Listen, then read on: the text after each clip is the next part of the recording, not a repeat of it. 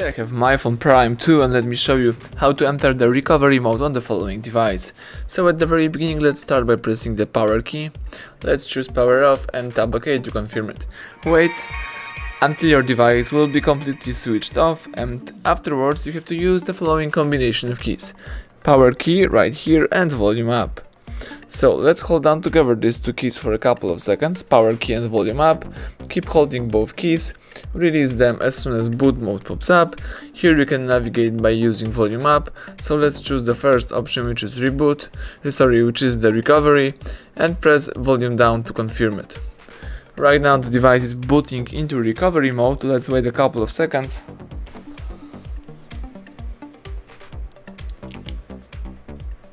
Excellent. As you can see, the Android no command logo pops up, so it means that if you would like to have access to your recovery mode, you have to start holding power key and press volume up once. And this is the Android recovery mode. Here you can navigate by using both volume keys. You can read here some interesting features, and as you can see here, you can, for example, apply updates from ADB, apply updates from SD card, wipe data factory reset, wipe cache partition. You may also backup user data and restore user data, and you can check root integrity and mountain system, or for example you can view recovery logs.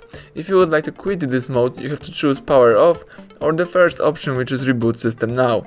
And when you highlight the reboot system now, simply press power key to confirm it. Right now the device is restarting and booting into a normal mode. Let's wait a couple of seconds.